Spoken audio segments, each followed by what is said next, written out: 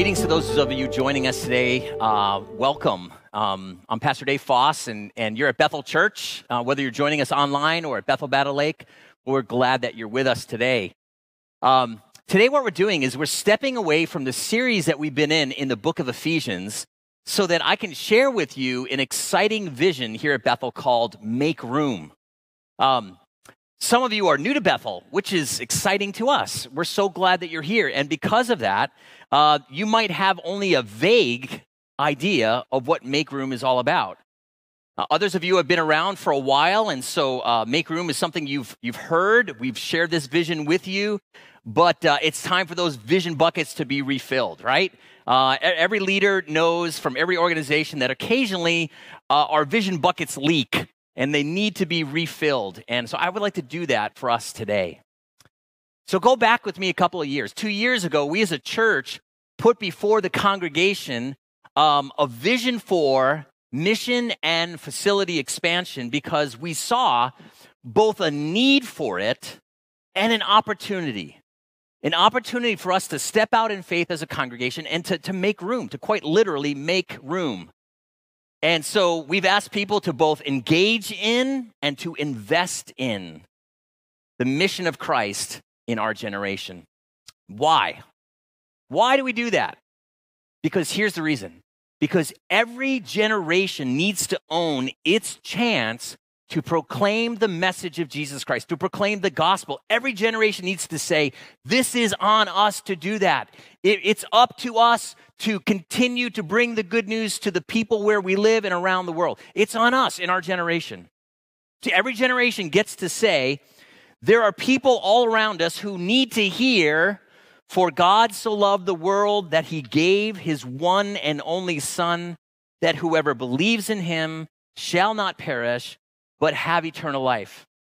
For God did not send his Son into the world to condemn the world, but to save the world through him. So question, church, who's going to engage in and invest in that message being told to our community and in our generation, in our world today? Answer, we are. We are. That is on us. We own that. There are people all around us who need to hear, for all have sinned and fall short of the glory of God and are justified freely by his grace through the redemption that came by Christ Jesus. So who's going to invest in and engage in that message getting out to the people of the community and the world and the generation in which we live? We are. We are Bethel. People need to hear that God demonstrates his own love for us in this. While we were still sinners, Christ died for us. Who's going to engage in and invest in that message being told in our generation? We are. We are.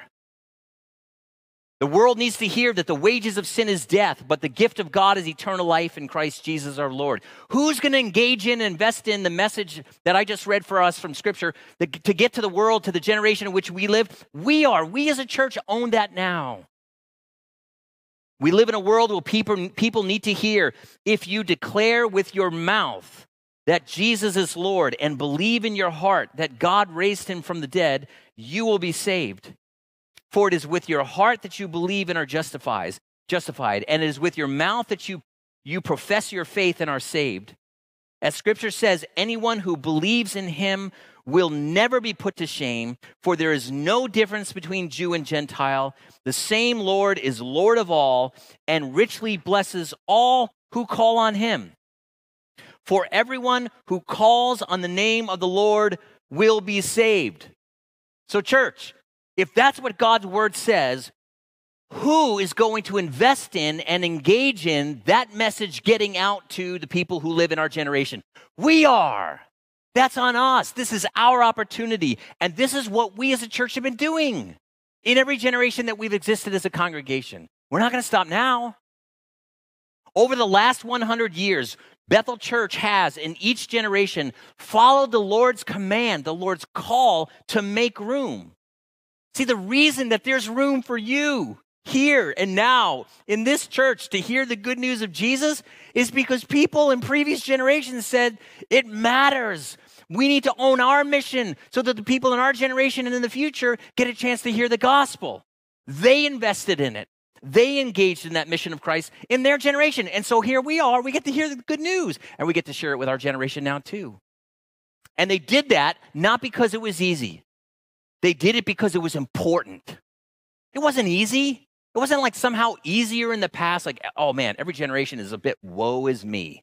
Oh, it's so hard now. The people in the past had it so easy, right? They didn't have it easy. It wasn't easy for them. You know what, 100 years ago? Guess what, 100 years ago, in 1919, when Bethel was just 7 years old, our church building was destroyed by an F5 tornado that ravaged through the city of Fergus Falls. So much destruction in this community. Our church was a casualty of that tornado back in 1919, right? You think that was easy to go through as a congregation? No. And then a year later, just 1 year later, in 1920, a global pandemic rocks the world, right? The death toll from the Spanish flu had reached 675,000 people in the United States and 50 million around the globe. Do you think after 1919 losing your building and 1920, a global pandemic, people were probably starting to think, yep, well, time to call it a day, I guess. I mean, let's just sort of pack it in, and go into protection mode. Let's just sort of keep what we got and just sort of ride the storm, right? Is that what they did? No, that's not what they did. Instead, what followed is 100 years of reaching out, of making room, of proclaiming the good news here in this community and around the world. Why? Why do we do that? Why did they and why do we today? Because Jesus said, and I, when I am lifted up from the earth, will draw all people to myself. And church, that is exactly what we have seen God do among us here over the years. Every generation in Bethel's history has heard the call to make room in their lives for those that need Jesus. And as they made room in their lives for other people, guess what happened in the church? It began to grow. And we had people coming, and we got to figure out how we're going to not just make do for a while, but then make room, because there's just not enough room. And if you just look at our church history, you see expansion and growth and movement, and it was because they were making room in their lives that they physically needed to make room in their facilities. They invested what was needed to minister to the people who were coming at that time and those that would one day come. And today, here's how I see it. We stand on their shoulders and we do the same thing. In our generation, we've said as a church, let's own the mission of Christ in our generation. Will it be easy? I don't think so. I don't think it's easy, but I don't think we're called to do just what's easy. We're called to make room locally and regionally and internationally. And so, by God's grace, here's what we're trying to do. 3 things. Meet the parking and facility challenges in Fergus Falls with vision for growth and impact. Number 2, invest the resources required to develop a facility for growth and impact in Battle Lake. Number 3, build a school capable of reaching the children of Budamasa, Chad, Africa. We made that commitment. We basically said, all right, God, lead us forward. We're all yours. Let's see what you're going to do. And we stepped forward, seeing what God would do. And what have we seen? It's been incredible. In the middle of a pandemic, we've been making room. We acquired land to the west here in Fergus Falls and expanded our parking lot. Why? Because it was just way too small. It was always full. It was like, congratulations to you if you got a parking spot at Bethel in Fergus Falls. Wow, how'd you do it? You must have gotten here real early, right? It was crazy, just crazy. We've renovated the sanctuary here, allowing for more adaptability, also for more space to move around and between rows. We added another worship service in Battle Lake. At first, in part, to deal with, to spread out because of COVID-19 and the need to have this distance between ourselves, right? And now, because we no longer fit in one service in Bethel, Battle Lake. Fantastic. Amazing.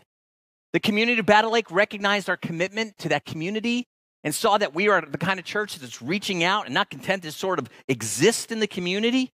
And so because of that, we were gifted land in Battle Lake right next to the place we're renting now. And a developer has stepped forward to build a church there in Battle Lake. And recent setbacks notwithstanding, we are committed to making room for growth and impact in Battle Lake. We just are. And our online ministry has grown and been sharpened. It's amazing, right? It's amazing how a global pandemic can force you to learn some new stuff, right? We've had to figure out how to do online better and differently, learning new ways of doing ministry. Sometimes, this is just what happens. This is how you learn. And it's been great, right? And just this week, from we got a substantial gift from someone who lives outside the area and sent a note with the gift. And here's what the note read. We very much appreciate being part of your online community. Thank you for spreading the good news. Isn't that great? Isn't that great? Right? Is it easy? No, it's hard, but God is using it. And what about in person? In person, we're gathering, and new people are coming all the time. In Fergus Falls and Battle Lake, we're running out of room, and it's just beautiful. I've seen us have to spill out into the foyer here in Fergus any number of times this fall. Saw it a few weeks ago in Battle Lake, the same thing at the 10:30 service. It's amazing. It's fantastic. Thanks be to God. This is what he's doing. We're making room. Here's a picture. I got a picture I want to show you of the Discovery class from last Sunday. Take a look. Here it is. Yep. About 30 people came. More wanted to come, but weren't able to. Some who are new to Fergus Falls, some who are new to Battle Lake. Some came because they're excited about the ministry of Bethel and they want to become members, owning the mission and vision of our congregation as a church. Isn't that fantastic?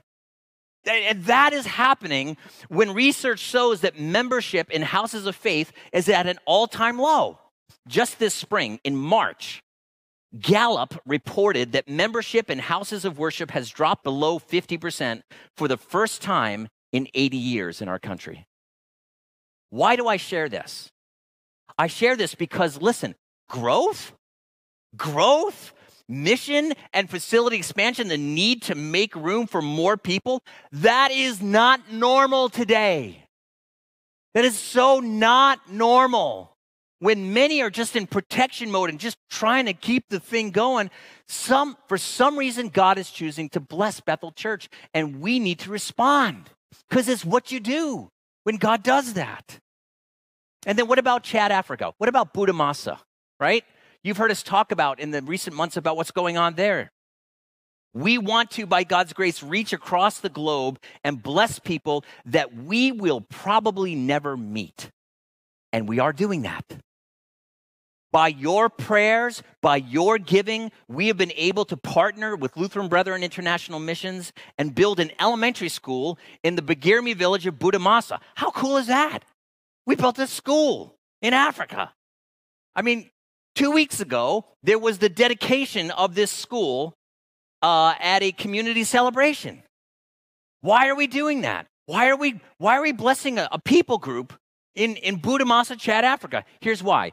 I want you to take a look at something. I want you to take a look at this man, a Bagirmi man, sharing about the Bagirmi people, who they are. I want you to listen to what he has to tell. Take a look at this.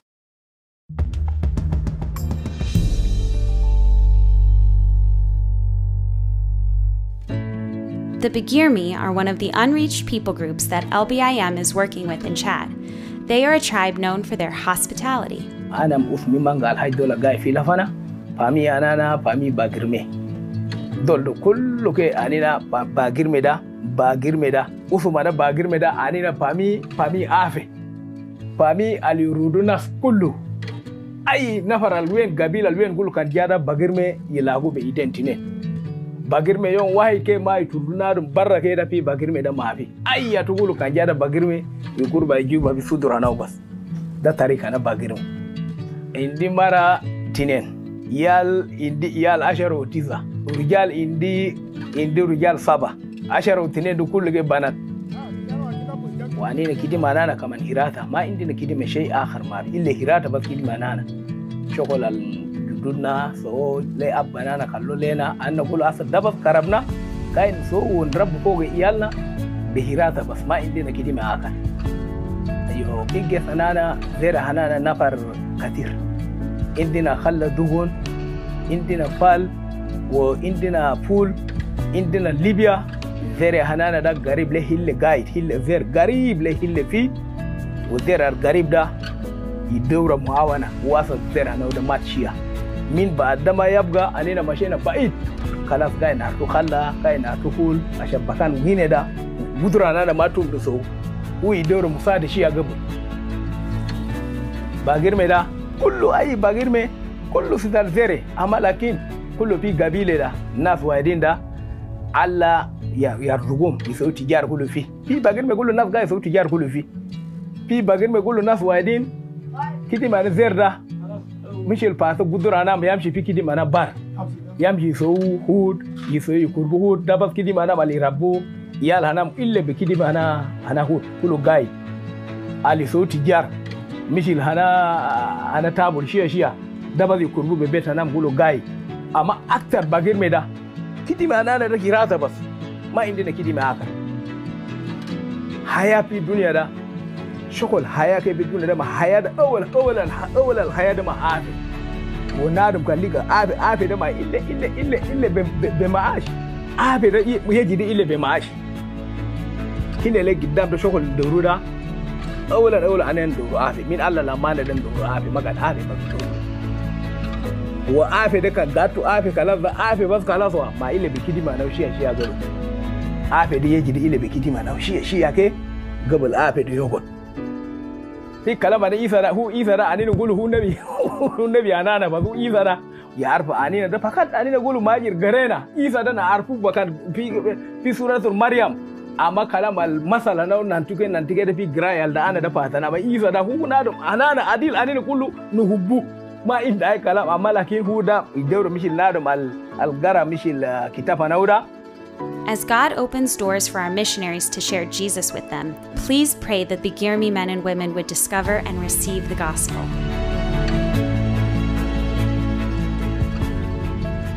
So Bethel, should we make room in our lives financially and prayerfully so that the Bagirmi people of Chad, Africa know Jesus?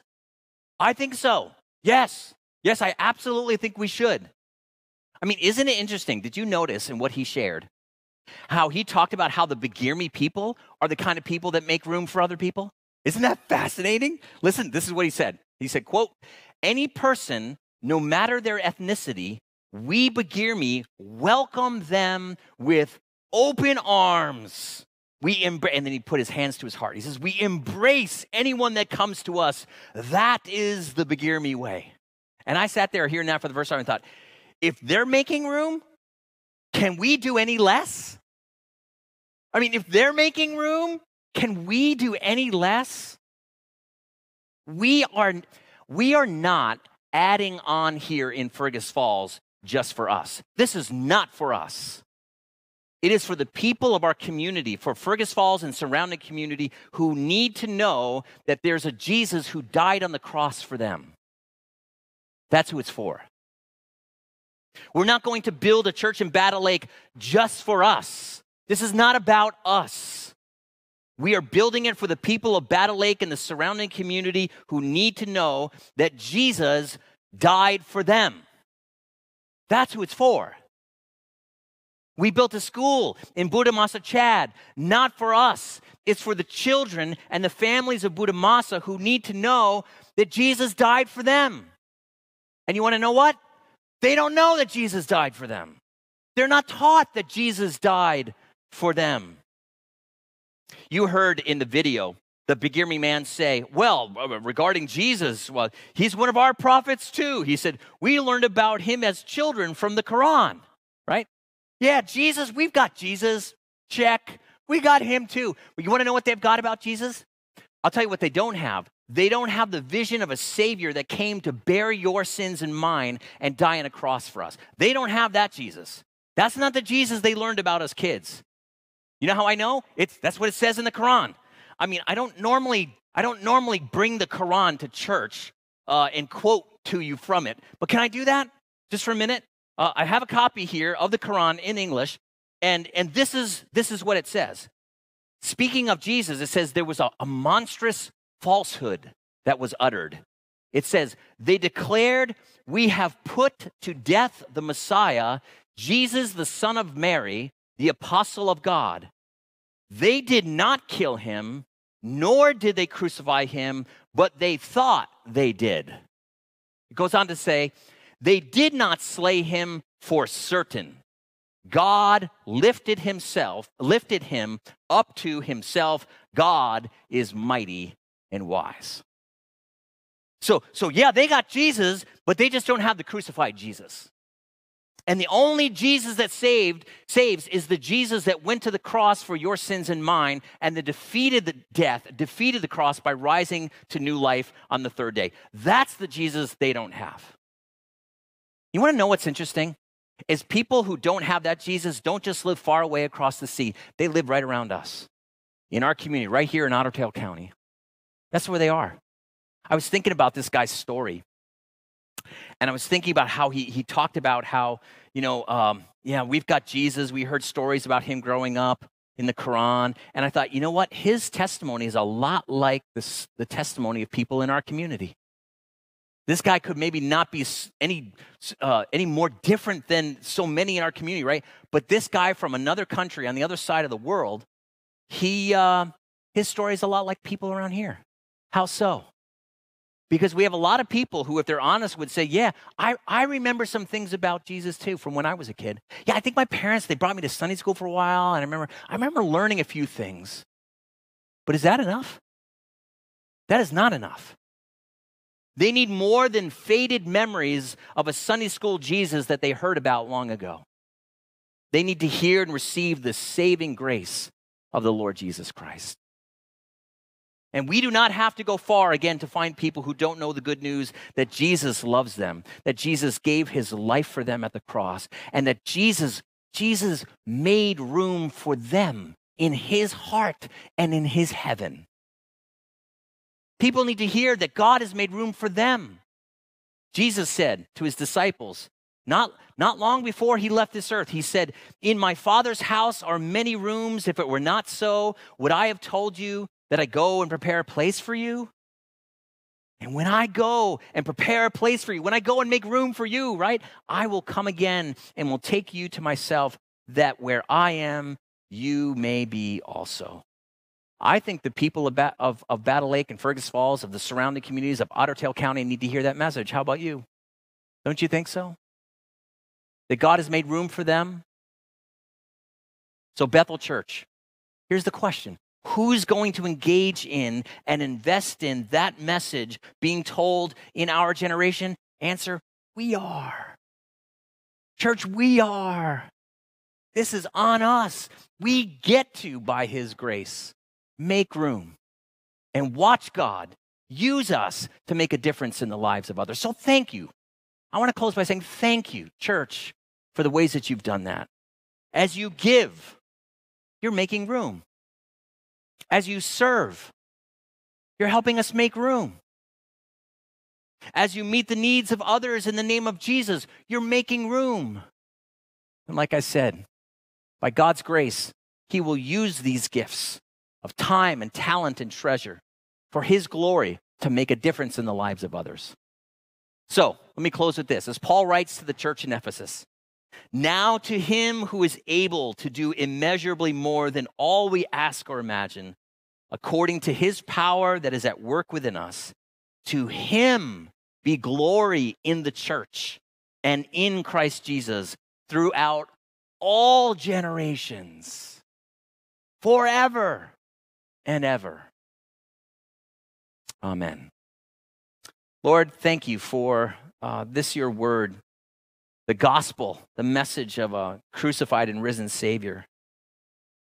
Thank you that this Savior has made room for us in his heart and in his heaven, and now calls us to make room in our lives and in our facilities so that we can tell the good news of Jesus to the people of our community and around the world who need to hear that news. God, help us to be faithful. Spur us from lethargy and being lazy, perhaps, or disinterested, or otherwise preoccupied and engaged. Help us to be focused on this mission that you've given to us. Help us to stretch, to reach, and to do together what none of us can do by ourselves. Help us together to make room and to make a difference. So we need you, Lord. Thank you, Jesus, for the good news of the gospel for us. Inspire in us a zeal to go and tell the world this message is also for them.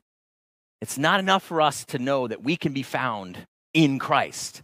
We know that you want that same message for others to be included in what you've done. Thank you, Lord. Use us, we pray.